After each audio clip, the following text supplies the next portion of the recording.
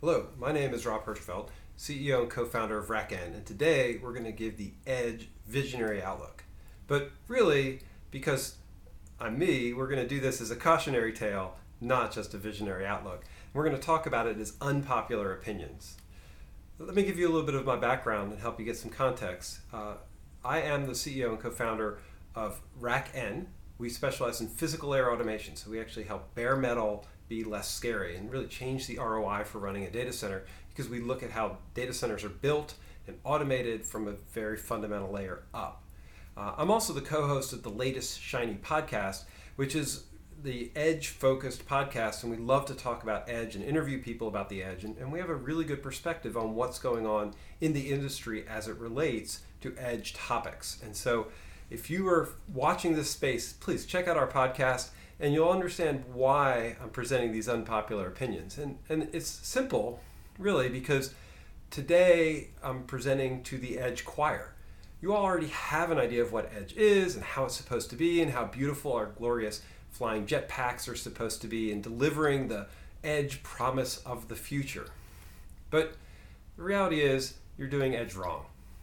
And my job here is not to tell you how great the future is going to be, but to tell you the future that you should be scared of, that you're not thinking about, that is actually the one that should be keeping you up at night, because this is how things could actually turn out, is in just a couple of twists of fate. And so before I get started, I do want to give you a trigger warning. I'm about to give you some unpopular opinions, and I'm going to show you and tell you things that will get your blood pressure up. And that's good. The purpose here is to be a cautionary tale. Unpopular opinion number one: AWS and Microsoft will own the edge. They're already making big progress here. They own the developers in the core platform, and the developers frankly have a bias towards these platforms already. So if you're expecting developers to own the edge and be driving the edge, then AWS and Microsoft already have a significant competitive advantage. And frankly, a large-scale monoculture has real benefits to delivering edge value, or any value. Think of Microsoft in the 90s. Those are the ways that big platforms get built.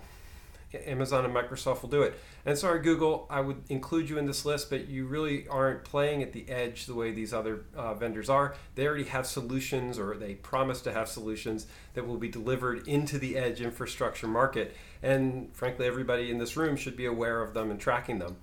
And one of the things about all these platforms is that they understand the value of automation. Automation overrides all the other concerns in building these platforms, and getting it right is essential to getting edge right. And so from that perspective, AWS and Microsoft are going to own the edge. 5G does not deliver edge demand. I know we think 5G is the answer to all things edge, but it's just bandwidth, it's just connectivity, it's just radio. It's not the thing that's actually going to drive edge. It's not going to create applications, it's going to enable them. And so when we look at 5G, it's going to take time. There's a lot of limitations to widespread utility, not the which the people need to buy new phones and equipment. And we've been overly focused on these public network use cases. A lot of great, amazing edge cases are actually going to surface from non-public networks, right? Wi-Fi and captive areas where you don't need 5G. So we need to stop waiting on 5G to deliver silver bullets and expect that 5G is the answer to all things edge. It's not. It's an interesting protocol, and it's going to deliver some powerful things, but it's not going to be the thing that makes edge work or not work. So I know we all think that sitting in this room, we're going to own the edge. We're the masters of this edge universe, but edge is going to happen outside the US. The reality is edge in the US already has too much core infrastructure close to the key cities and the places where you want to deliver things. You could actually just use cloud zones to cover most of the US population. So do you really need to wait for edge? A lot of people are just building this stuff and using the infrastructure that's already there. So we don't need edge in the US as much as we need edge in other places. And our regulatory environment makes it really, really hard to deliver edge as an infrastructure, because you have to do it city by city. Think of China, where they can just create a single regulatory environment and make something happen. That is a significant barrier to any work getting done. And let's face it, we have a tendency to overthink solutions and make them really expensive. The idea that we're going to just build edge out of Raspberry Pis, networks, and duct tape and bubblegum, it's a very real thing. You don't need $1,000 machines, or maybe you shouldn't need $1,000 machines. You just need inexpensive stuff and software. And we have a tendency to try and overthink how things should go. And so getting out of that mindset is going to be a key to success. Oh boy, the edge won't be all open source.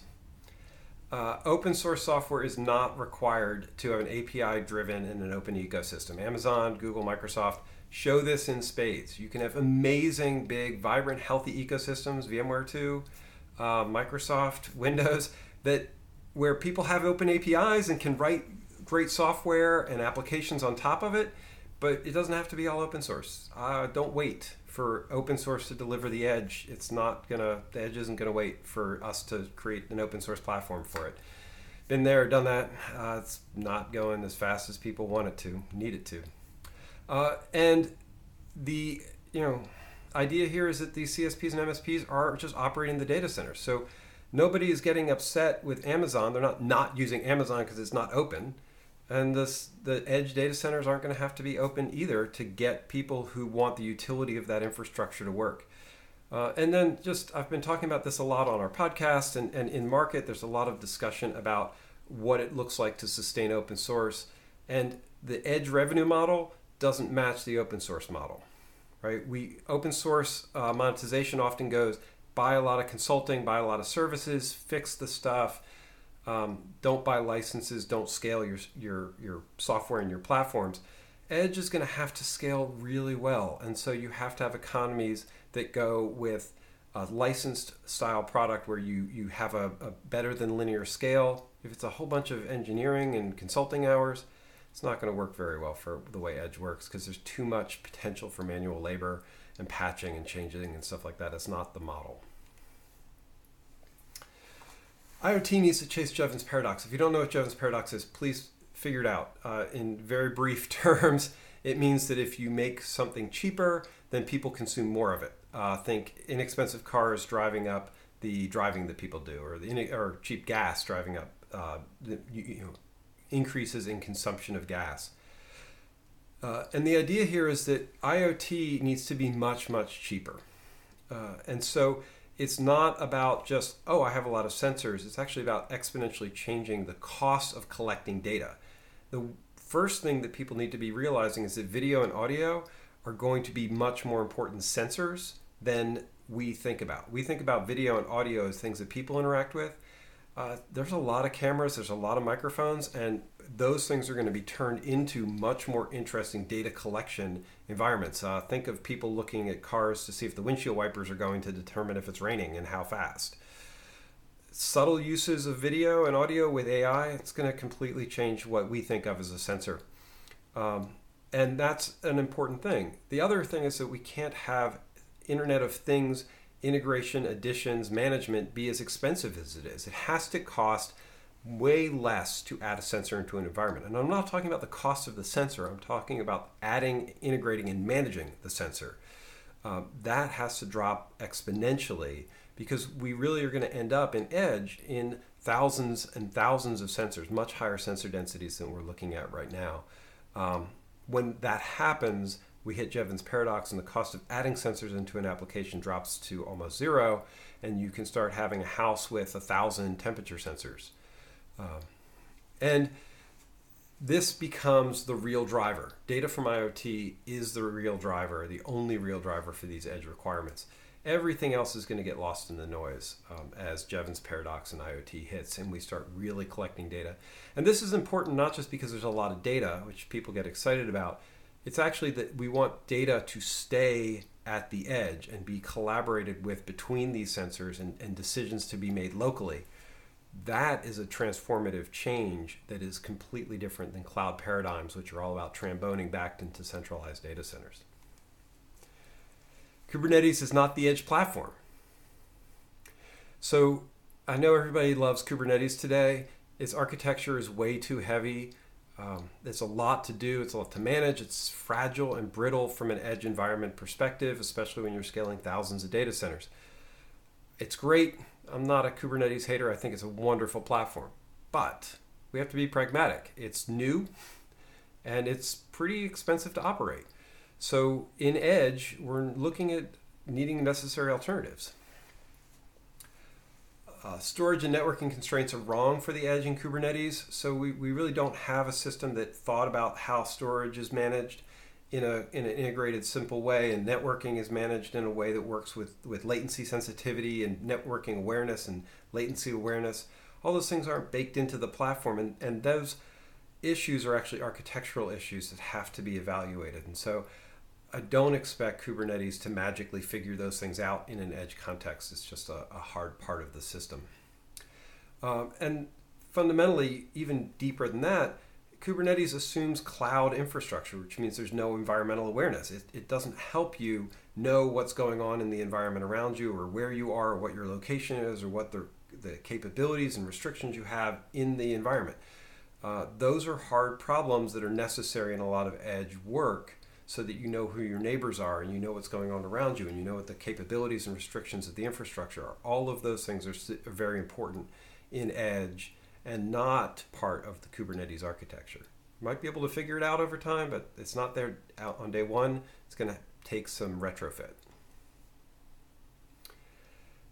Oh boy, and we love to have hybrid multi-cloud in every conversation, and we depend on it way too much, but it's not the same thing as Edge. Edge is not 1 million mini clouds.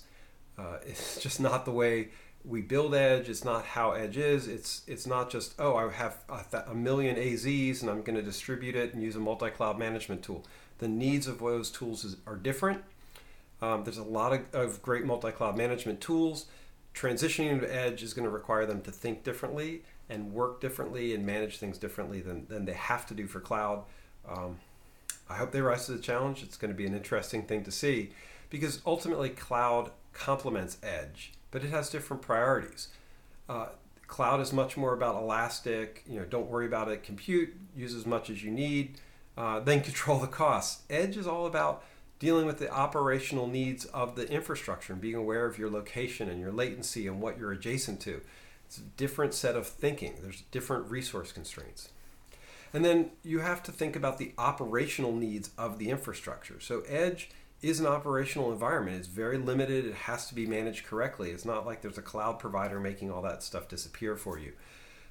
When we're talking about Edge, we're going to be talking about understanding the operational infrastructure and dealing with that first. You're not going to assume somebody's going to magically sweep it under the rug and you'll never have to worry about the physical layer of the data center. These things are going to be real in Edge environments. And then finally, our commercial model is wrong. We just need to own that it's wrong. And it's not that we have a model that we're promoting that we just need to tweak. We just don't know yet. We don't understand the value mapping for the user and IoT interactions for the Edge. We're building a whole bunch of trials and tests, and there's 100 different people who think they have the right model. Maybe one is right, but 99 of them are going to be wrong. So it's a bad assumption to think we know the Edge commercial model. It's better to assume that we just have it wrong. And it's even more important to not assume that it's a cloud consumption model. That the thing that's going to happen in here is that we're going to take a cloud infrastructure and the way we pay for cloud, which is mostly through egress and network exit, and assume that'll work for an Edge. The model is different. The consumption is going to be different. We actually have to optimize the cost models for rewarding resource balances, right? And those models have to match what capabilities and infrastructure and your cost models for cloud, and that hasn't been worked out. I guarantee you it's not going to be what Amazon has from a cost model where they buy machines and charge you on keeping you there. The Roach Motel of infrastructure is not going to work for Edge. Edge is not going to be the Roach Motel where you want to attract as much workload and user and data to each Edge location. That will not scale. So we have to rethink this. We have to start with a little bit more humility about what the Edge commercial model is, and then listen and learn and think. All right, so now it's time to take a breath. These are provocative opinions. I want them to be. I want you to think through how the assumptions that we've had for Edge and the way we think it's going to happen aren't right. And so we want to take a second and get back in our zen and think about what we want it to be and be open to new ideas, new ways of thinking about it, and be open to the idea that we might not have all the answers, and the way we think it's going to happen might not happen that way. Because ultimately, it's important to have different perspectives, to have different people looking at this problem in different ways and seeing the same solution, the same problem, with different opportunities. That's what's going to make things much better for the edge. That's what's going to make us win this environment. I hope this was provocative and informative for you. We love to rant and talk and discuss and tear things apart on the latest shiny. So this is your invitation to rantcast with us, talk about these issues, tell me how wrong we are. I love to hear that because that's how great discussions are. That's how we learn. And that is a lot of what the latest shiny is about, that type of learning and exploration. If you're interested in learning more about RackN, I will be around today, or just visit us on the web. We are very excited about Edge and the opportunities for Edge in helping people build amazing Edge solutions. Thank you very much.